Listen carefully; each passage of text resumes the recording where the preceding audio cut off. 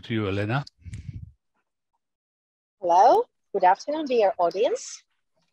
We are very happy to have you with us in this incredible session. And it is my pleasure to present you our first speaker, whose name is Ryuki Kasai. He is a founding professor and chair of the Department of Community and Family Medicine at Fukushima Medicine University, Japan. He is a member of the board of directors of the Japan Primary Care Association and acts as senior advisor of its international committee. Dr. Kasai graduated from Hokkaido University School of Medicine, Sapporo, and completed a residency training in family medicine at the University of British Columbia, Vancouver, in British Columbia, in Canada. In 1996, he founded the Hokkaido Center for Family Medicine and started the first formal family medicine training program in Japan. After having made this center a successful model of Japanese residency program, Dr. Kasai moved to Fukushima to found the first medical school department of community-based family medicine in Japan and Fukushima Medical University in 2006. So it's our great pleasure to present you Professor Ryuki Kasai, the Fukushima Medical University professor and chair of the Department of Community and Family Medicine. You are welcome, Doctor.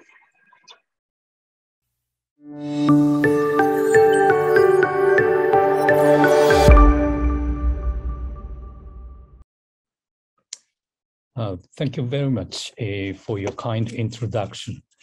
It is a great honor to be speaking to you at the WONCA World Conference 2021.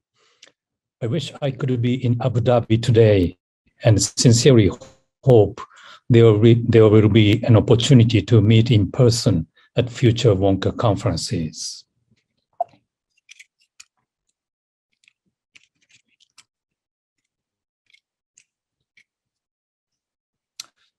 It was March 11th, 2011, when a magnitude 9.0 earthquake and tsunami struck East Japan, primarily affecting Iwate, Miyagi, and Fukushima prefectures on the Pacific side of northern Honshu, the main island of Japan.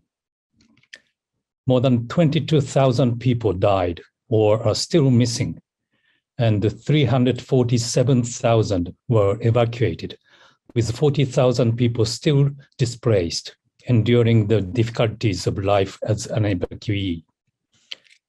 Infamously, the tsunami hit the Pacific coastal areas and destroyed the Daiichi nuclear power plant in Fukushima. The reactor lost all the power, including to the cooling mechanisms, bringing it to the verge of meltdown. Eventually, hydrogen explosions caused the meltdown, releasing radioactive materials into atmosphere. After the disaster, on the advice of my colleagues on the International Advisory Board of the BMJ, I started writing blogs. Initially, I wondered how they would turn out, as I'm no Rainer Maria Rilke, perhaps the greatest lyric poet of the 20th century. But I spelled out what came to mind as I lived through the unfolding events. Fortunately, I physically and mentally survived the experience and can now reflect on my thoughts of the day. I'd like to thank my colleagues for suggesting this blogging endeavor, and would humbly like to share some of my accounts and subsequent reflections. The first thing that came to my mind was this quote from Hiroshima Note by Nobel Prize-winning Japanese novelist Kenzaburo Oe, who reported on the tragedy of the people of Hiroshima after the atomic bombing. I felt like we lost the light and were falling into the darkness. With the infrastructure of daily living suddenly lost, I could neither confirm the safety of my colleagues and trainees dispersed across the region, nor see the whole picture to comprehend the scale of the damage. The next problem was hospital dysfunction. This was especially pronounced as Japan to this date has been slow to implement primary healthcare policies, meaning the function of medical institutions is poorly differentiated. In the following 2 to 3 days, hundreds of patients came to Fukushima Medical University Hospital, either by themselves or in chartered buses from community hospitals and nursing homes in the devastated areas. Many patients were frail, demented, bedridden elderly, often without documentation of their clinical history or circumstances. The supply-demand mismatch was tragedy for both sides. For the elderly, re-evacuation to a place of safety became a burden, whilst the mental well-being of carers was a constant issue. Sometimes it became difficult to keep to our strong Fukushima tradition of endurance and non-blaming culture. At this time, a video clip on YouTube entitled "Pray for Japan to be strong" moved us to tears. It reminded us how music and sharing narratives can help us to heal. Sadly, for those in evacuation shelters, it wasn't possible to listen to music without bothering others. Instead, they watched TV that repetitiously reported the disaster with tsunami images day and night, further eroding their mental well-being. Fukushima has many farmers and fishermen, so our thoughts turned to the risk of contaminated produce, including meat, fish, vegetables, and rice. We wanted to know how to inform local people and support them emotionally in this acute phase of beyond, in this acute phase and beyond. I still remember the beauty of the snowy white mountains I saw while shivering in the cold. There were 50 people, later respectively called the Fukushima 50, made up of the plant director and workers, most of whom were local Fukushima people.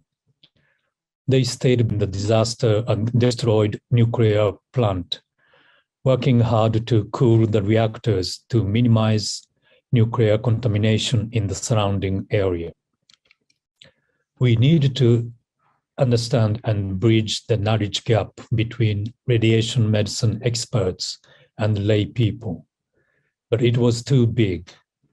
Rumors were rife, spread maliciously or through lack of knowledge, aggravating fears of future hardship.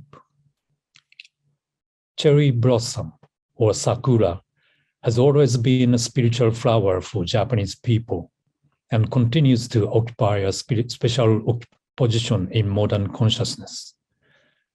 Since the petals begin to fall only a week after the tree is in full bloom, it was once regarded as a metaphor for samurai warriors who valued a beautiful, honorable death.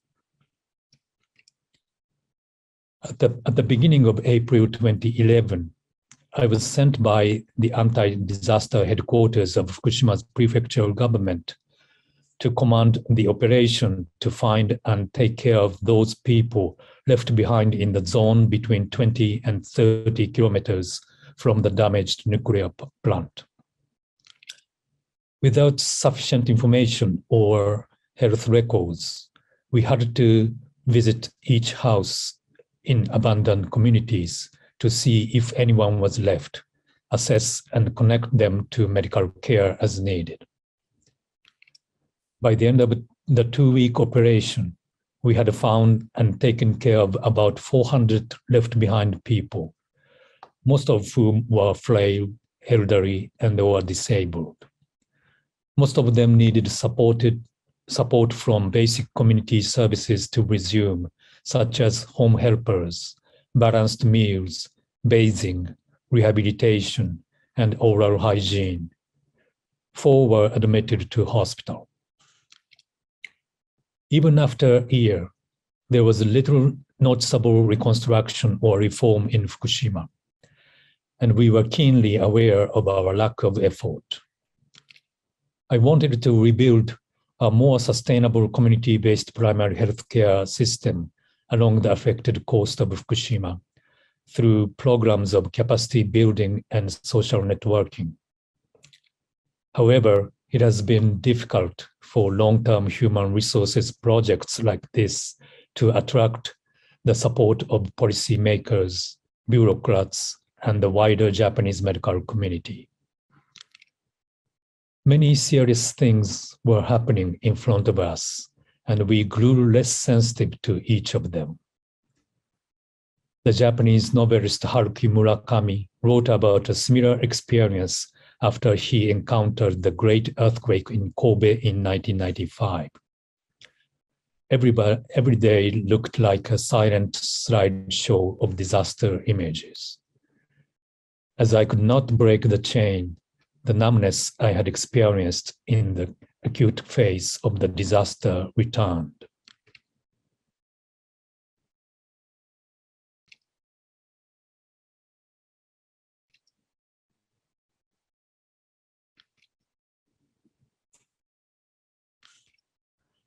I had focused only on what was in front of me and had a little sensitivity to the misery of the outside world.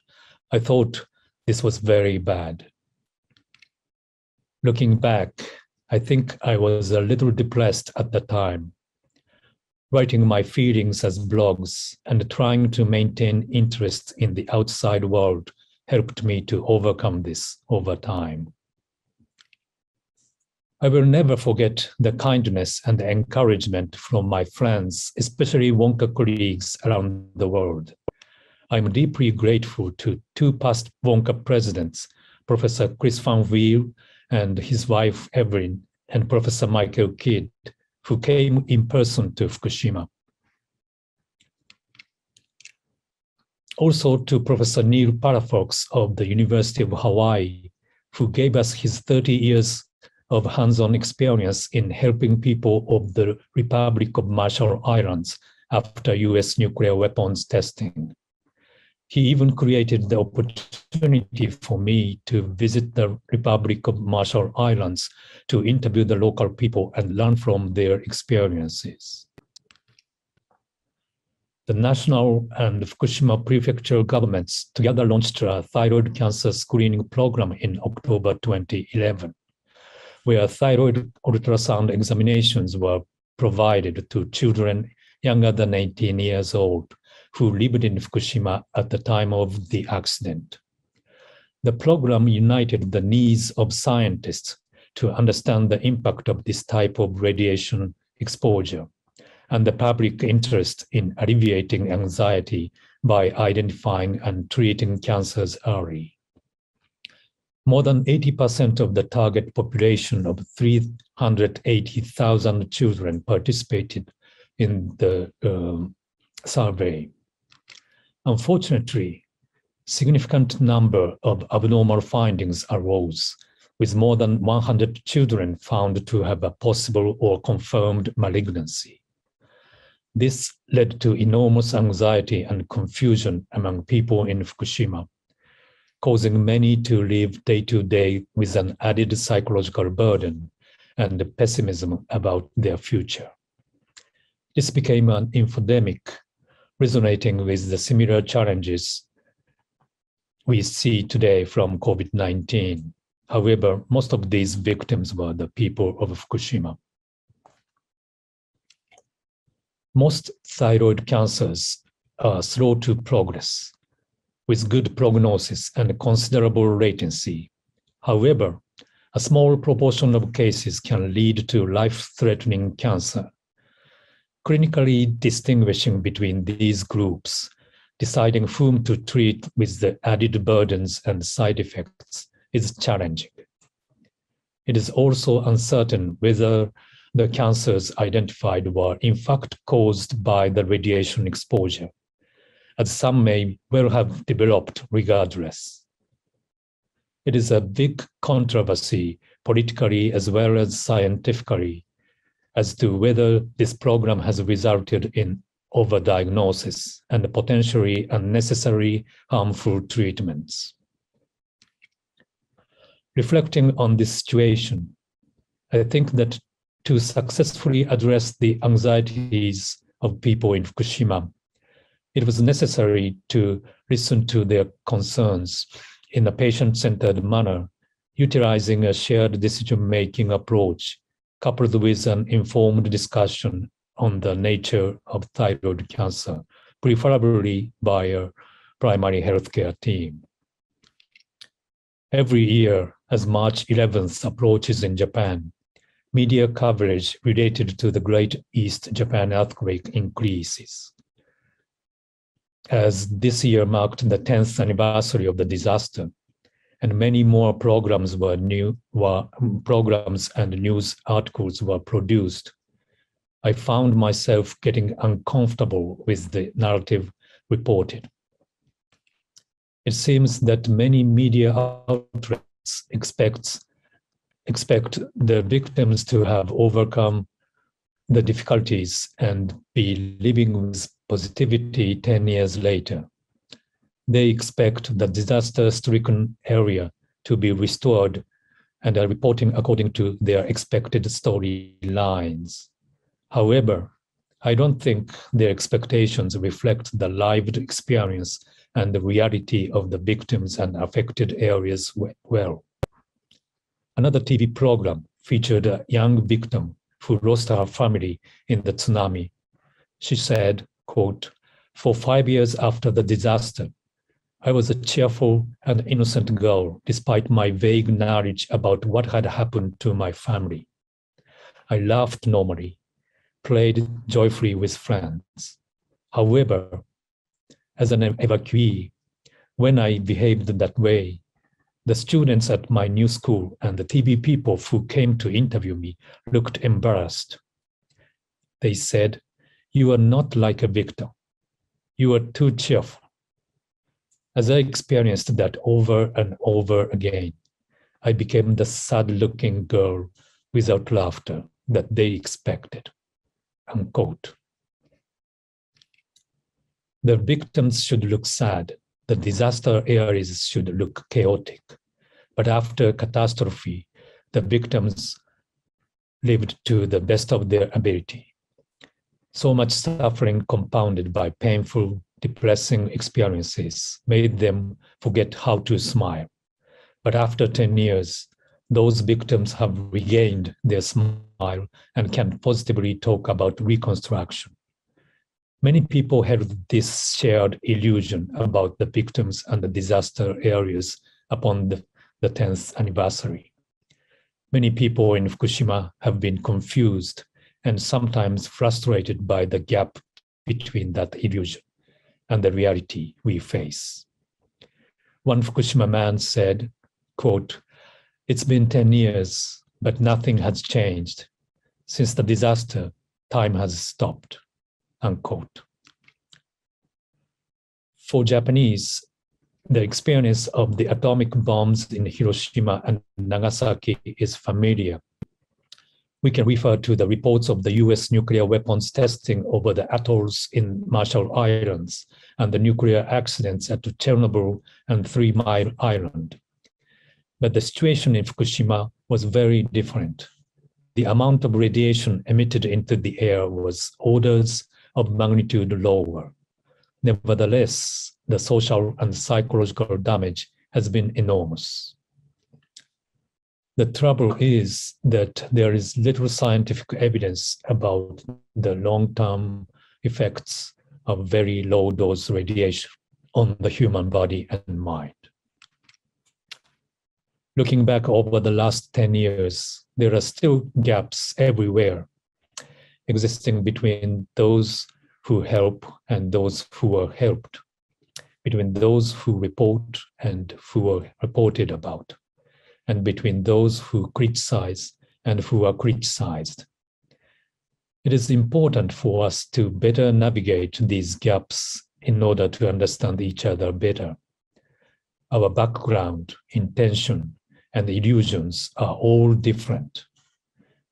It is difficult to completely close the gap, and which side of the gap you find yourself on may change in an instant. Nevertheless, my experiences have taught me that we can still communicate to bridge the gaps between us. I'd like to build a future grounded in context, not buying into the illusion, but one that shares the reality of the others. The world has been, is, and will be full of disasters, earthquakes and tsunami, conflicts and wars, bushfires and floods, and of course, the ongoing COVID-19 pandemic. As I conclude my reflections on the 10 years since the Great East Japan earthquake, tsunami, and the nuclear disaster, I want to leave you with one last message, translated from Japanese phrase, mochitsu motaretsu. The person who was helped yesterday may be helping someone in another context tomorrow. Finally, let us not forget the importance of music and narratives in healing, as noted by Wilke. I wish good health to you all and hope you stay safe. Thank you very much for your kind attention. Thank you, Professor Kasai, for this moving presentation. And I would like to remind the audience that we will have the possibility of questions and discussions after the second lecture. But nevertheless, Professor Kasai, this was a very moving, and I compliment you again on your marvelous work in leading in Japan through primary care this response to this terrible catastrophe. And catastrophes, as you said, are with us everywhere, also in terms of wars, also in terms of refugees. And that brings us to the next presentation on the plight of refugees and their health problems, and what better country to turn to because of their experience than Jordan. And when turning to Jordan, whom better to turn to than Dr. Mohammed Rasul Taraweh. Professor Dr. Taraweh has a vast experience in primary care, bridging more than 25 years in the field of the Royal Medical Services in Jordan, as a tutor, a master trainer, an examiner for family medicine, the residency program of the Royal Medical Services. He served on the Royal Medical Council, and he was also a member of the scientific committee of the Faculty of Medicine of Mouta University. Currently, he is in private practice as a consultant, but for me, Dr. Mohammed Rasul Taraweh is also the tireless working past president of the WONCA EMR region. I admire his work very much, and therefore, without much ado, I would like to turn over to Dr. Mohammed Rasul Taraweh and invite him to give his presentation.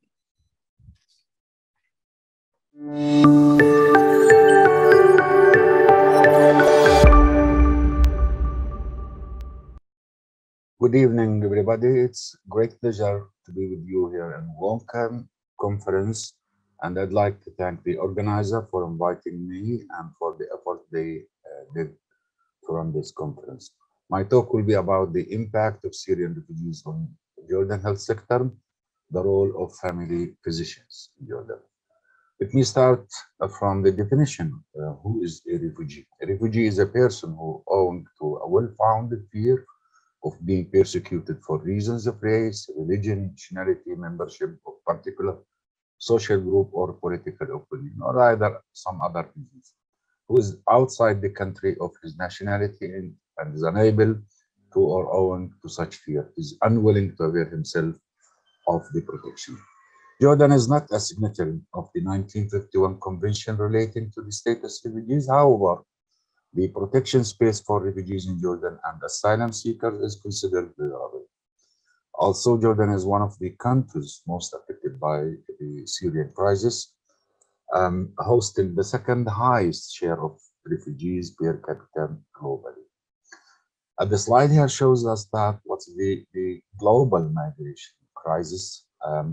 Out of 59.5 million, we have 19.5 million refugees all over the world, and 10 million are stateless.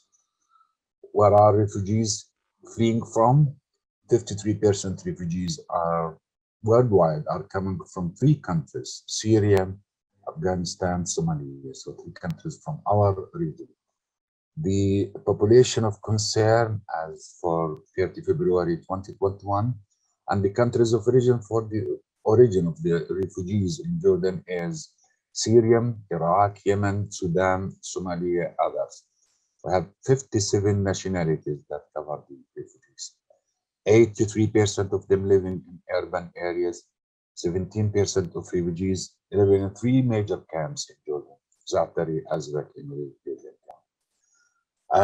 51% of refugees under the age of 15. The majority of refugees are women and children. Again, Jordan is a major migrant receiving country, and it's also now the top refugee hosting country in absolute numbers, where refugees constitute 1/3 of the total population, in spite of the fact that only 655,000 are registered in UNHCR. And Jordan has become a home for several waves of Arab migration since the establishment of Jordan, from the Palestinian refugees to refugees and other wave of refugees. Looking at the population of Jordan, the total population for the census 2015 is about 9.5 million, and the number of refugees around 3 million. The total number of Syrian refugees in Jordan is 1.3 million. And as I said, those who are registered are less than half of that population. The others are still inside the camp. 90% of Syrian refugees in Jordan are outside camps. We are showing here the three major camps that the Syrian refugees reside in. One of the biggest camps all over the world is Al-Zaatari, where 79,000 Syrian refugees are living there, and two other major camps. And the slide showed us the increase in the population in Jordan from 2004 up to 2015 had been almost triple. And the number of the non-Jordanians who are living in Jordan is also about 20 times had been increased over the decade. What is the refugees' accessibility to service? There are some accessibility for those who are living outside the camps. And from the beginning of the crisis to 2014, all refugees have free access to all Ministry of Health facilities. But from the mid of 2014, they are dealt with as all refugees are treated similar to Jordanians who are not insured. But for those who are living inside the camp, the Ministry of Health and the family physician there supervise and provide all the public health services. They supervise vaccination, control of infectious disease, drinking water, medical waste, and many other public health issues that's supervised by primary healthcare physicians and family physicians. United Nations Agency and some NGOs provide some basic medical cases are referred to Ministry of Health hospitals and some to private hospitals according to the agency's response to their care. The Syrian crisis affects Jordan on different domains, but the mostly affected domain is the health sector, in addition to education, social, economic, and security. 1/3 of refugees have been vaccinated in Jordan refugee camp. Of the 47,000 refugees who are eligible for the COVID vaccine, The success of the vaccination campaign that had been led by family physicians is very much connected to the government's decision to include all persons in Jordan territory, national and refugees. The impact of the refugees in Jordan health sector. Many of the indicators had been decreased. Looking at the workforce indicator had been decreased by 30%. Physician, dentists, nurses, pharmacists per population had been decreased. The hospital beds per 10,000 population also had been decreased. The primary health care centers and the family physician clinic also had been decreased according to the huge number and the influx of the Syrian refugees since the war crisis. Here are shown some of the health impacts of this year. The major one is the infectious disease. The commonest infectious disease among the refugees that many family physicians and primary healthcare physicians deal with are diarrheal, chickenpox, scabies, bloody diarrhea, hepatitis A, cutaneous leishmaniasis. And there are some serious infectious diseases that have been reported among the Syrian refugees. Tuberculosis is one of them. Looking at the number of cases among Jordanian per 100,000 populations, around 5%, compared to 13 cases among the Syrian. HIV cases, 9 cases had been reported and diagnosed, followed up by family physician during the stay. The health impact also on the vaccination and the national immunization program. Poliomyelitis. Since 1992, no reported cases of poliomyelitis in Jordan. 30 cases of acute flaccid paralysis were detected by family physician among Syrian refugees during 2013-2016. Measles during 2008, 2012, no confirmed measles case among Jordanian children, but due to the Syrian influx and the Syrian refugees, 51 cases among the refugees have been reported.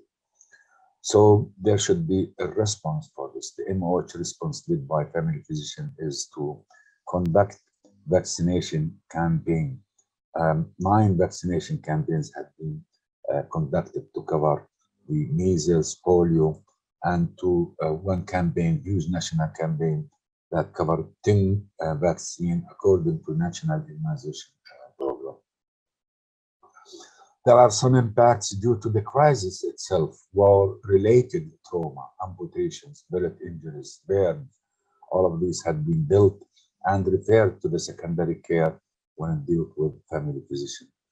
The major aspects of health service that affected the Syrian refugees is the mental health disorder, like post-traumatic stress disorders, depression, anxiety, schizophrenia.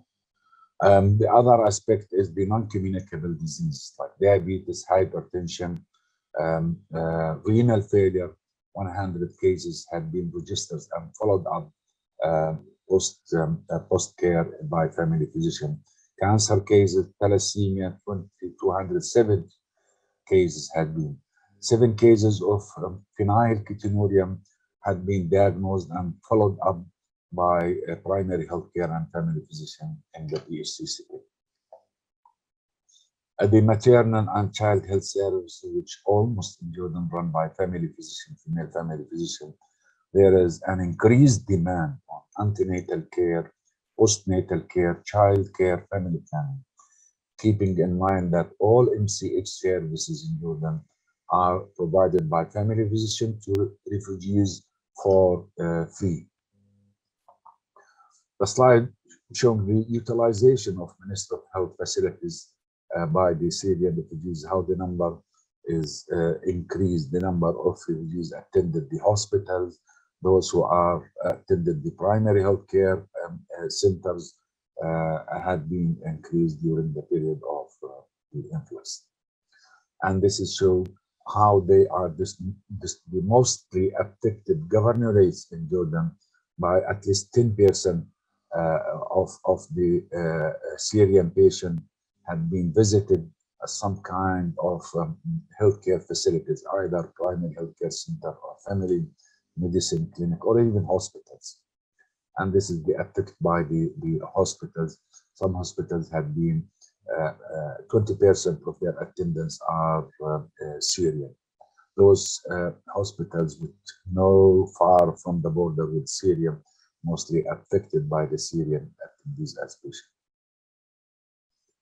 The impact on the quality of health service, the index went down by 12 points, and this showed us the longer waiting list and increase in the primary healthcare setting, adverse affected on the quality of service that heavily affected and there are more complaints and dissatisfaction by the patient due to this huge number of attendees. The healthcare utilization by person among Syrian refugees is twice as the Jordanian. So Syrian refugees utilize health services more than Jordanian, according to the study done in the Ministry of Health for the cost and financial impact of expanding insurance coverage.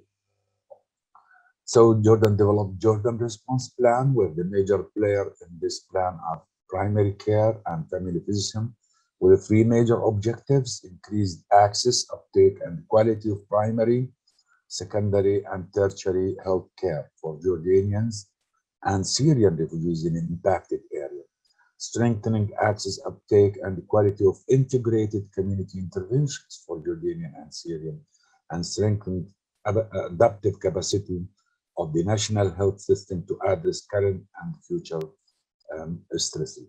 Here are some of the projects that have been developed in the primary healthcare setting. They're strengthening and expanding the program of immunization, sustain the quality of environmental health and medical waste, and capacity building is one of the major issues that family physicians played a big role in this by training and increasing the capacities of health assistants and health staff. So the major two roles in the family physician that played is the access, uptake, and quality of primary care provided to the Syrian refugees, strengthening the access and uptake of the integrated community intervention that mostly the community team is headed by family physicians in Jordan. So the approach that used and followed up by the family physician in Jordan is a smart approach that had been a little bit modified by the Jordan Society of Family Physicians and the Primary Healthcare Administration, is for screening in the primary care setting and the family medicine clinic. And the refugees are screened for physical health, social, and other issue, and mental health and other needs.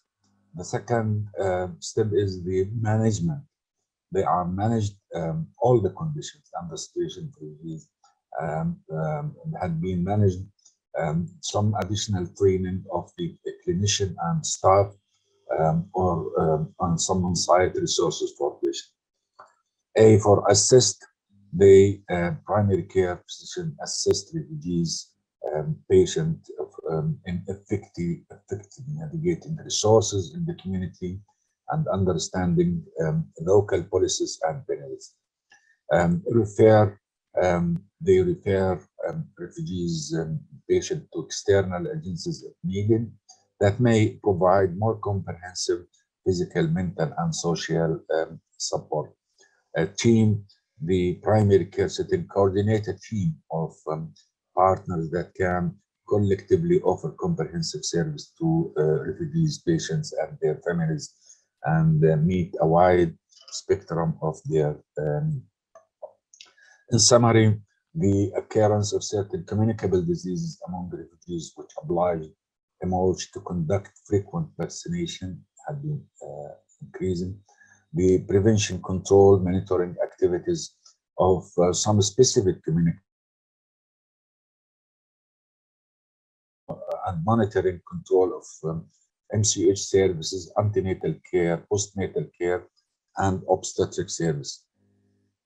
There was a demand and pressure on the school health services that provided to refugee students, because this kind of service almost run by family physician. the continuous provision and monitoring of specific public health services related to safe drinking water, medical waste, and other issues of other public health issues. As I said, there is increasing of the occupancy rate in hospitals by 20%, pressure on the provision of therapeutic service by 20%, pressure on medical equipment, high cost of investigation for some specific diseases by laboratory, high consumption rate of medical and non-medical consumables by 30%, high consumption rate of medication by 20%, the effect of the psychological, physical, social, and emotional burden on medical carers on this area. I will finish my talk by some key message that Jordan remains committed to provide humanitarian aid to Syrian refugees. Jordan can no longer bear alone the financial impact of the crisis. Jordan public health system is dangerously overstretched, especially that Jordan no more eligible for Gavi crisis for the vaccination to cope with its national vaccination program. Jordan needs a significant contribution from the international community to sustain its health services for Jordanians and Syrian refugees alike. Jordan needs to build the capacity of health workforce in terms of training and scholarship so that it can cope with the refugees' impact. By this, I end my talk. Thank you for listening. Thank you very much, Dr. Tarawoneh, for this moving experience from a country so long caring for huge groups of refugees. We are now coming to the possibility of questions and discussion.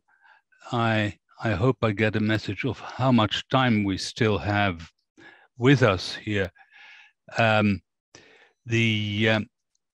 Not seeing any questions yet on the Q&A, I probably would like to ask you a question, both of you. And my question would be, both of you have experienced the situation of crisis, and crisis is something you're not prepared for. You have to step in. Both of you have lived through it, and we are here in an international conference with many other countries trying to benefit from your experience. Can you enlighten us first on, is there anything you see how primary care can see as a message from your presentations, how as a profession, how as a discipline, we can be prepared to cope with crisis, or which elements that we have regularly in primary care are particularly relevant to make available in communities hit by crisis, hit by a catastrophe. May I ask Professor Kasai to start with his thoughts and then come to Dr. Tarawoneh? Oh, yes, thank you very much for this question. And I think the advantage or privilege of a primary healthcare team and family doctors is to take care not only of the acute phase of the care, but also the continuing the long-term care after the acute phase. And so we can address the issues in both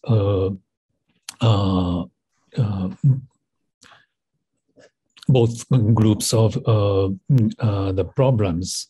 But the problem is we have the regular work without disaster, and then all of a sudden the disaster happened, and we ourselves become victims as well.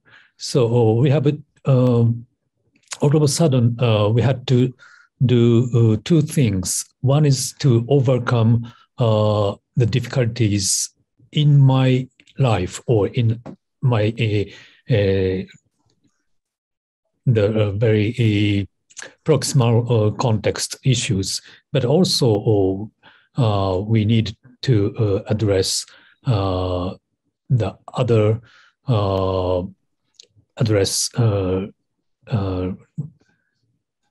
the problems happened by the disasters. So this is very difficult. And so the basic wisdom will be to be prepared always and what would happen, but sometimes it's quite difficult. And probably you're saying as well that to be effective as primary care, we as primary care professionals should be supported and happy and healthy and protected for the impact such experiences have directly on us. Is that, yeah? Yes. Which, yeah. Dr. Tarana, maybe you can share your views on this, and you have virtually an ongoing crisis with refugees that over time change and still have their impact.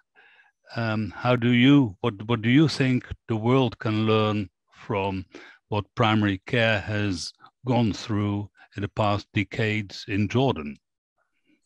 Well, thank you, Sam.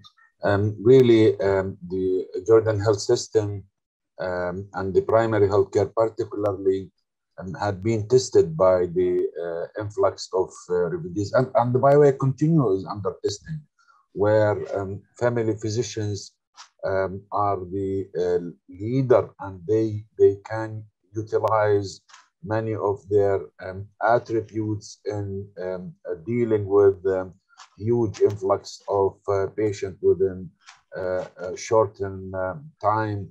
They are the one who can easily engage the community and facilitate community participation.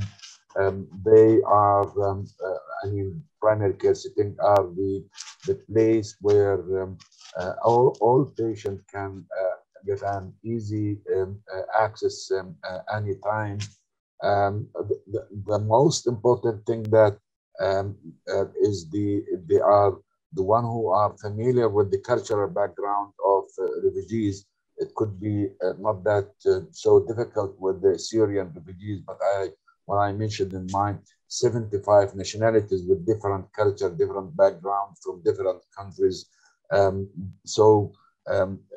Focusing on the culture of refugees is very important to look, particularly when it comes to mental effect of the crisis. So to summarize that, I think we can build on the experience that primary care physicians gained through this unfortunate crisis is to be a good leader when they lead a team, and the one who can use time and limited resources efficiently are, I think that's things that we can build on.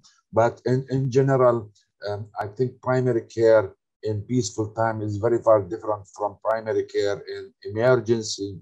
I think that we have to work on in our residency program training curriculum to put them what is the best way and how to deal with some diseases that had been neglected.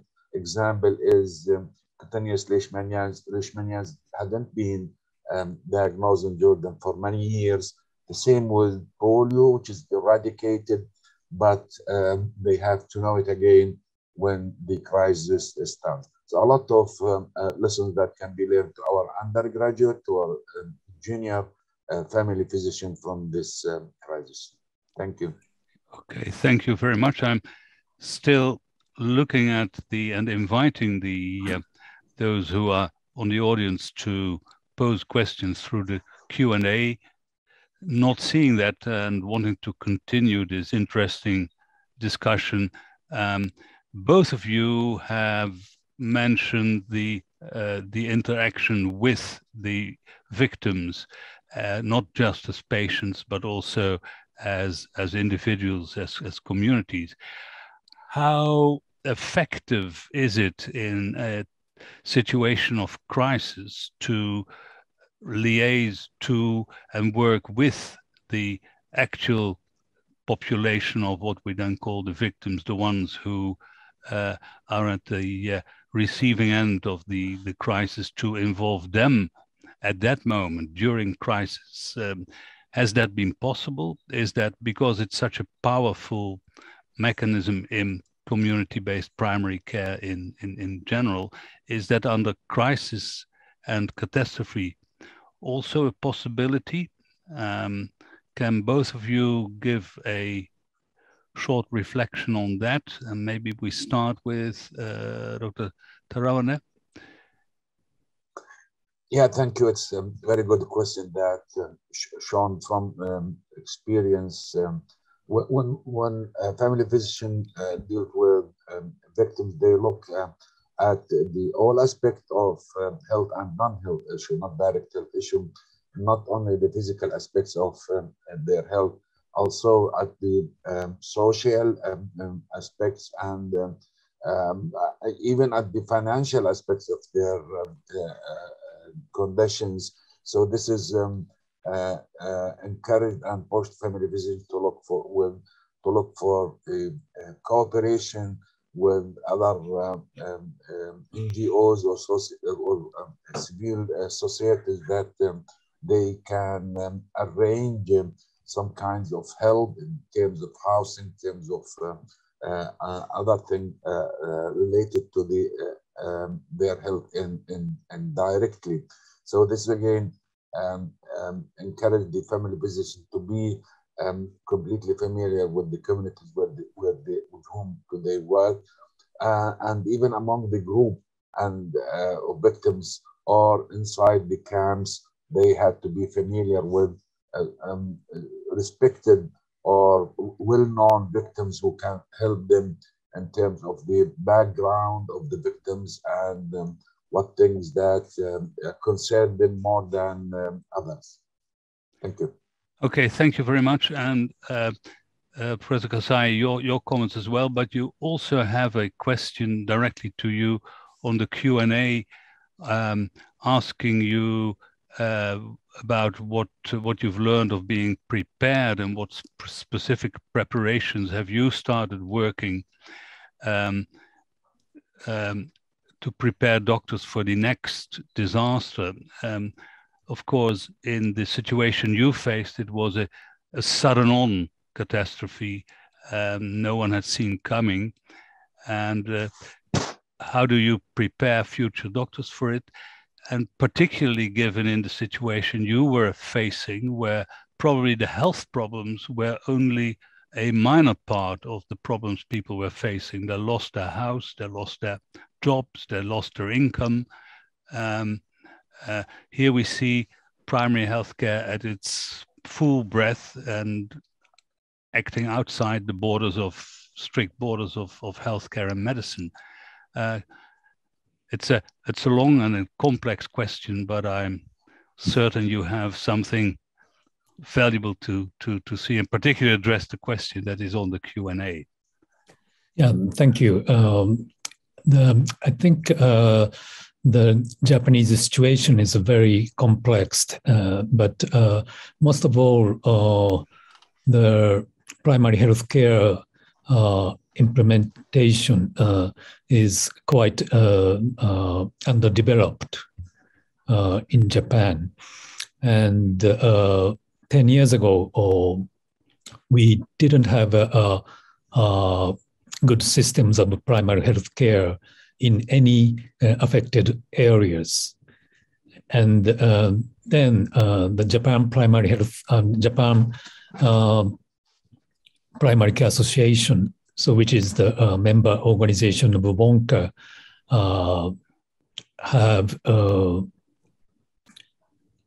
have addressed the several projects, and now we have the teaching modules for the future family doctors in Japan.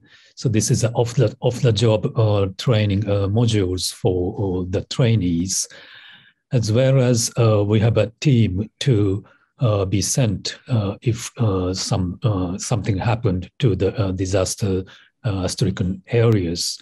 So those activities organized by the Japanese association is the one example of preparedness.